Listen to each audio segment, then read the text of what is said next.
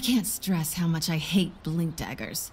Like, I spent years learning how to transport through space by sheer power of will, and then I found out you can just go to a damn store and buy a blink dagger. And by the way, it doesn't even really look like a dagger, it's more like a swirly hatchet thing that spits in the face of my training. Once, I brought this up to the Antimage, and all he had to say about it was, "You should be meditating."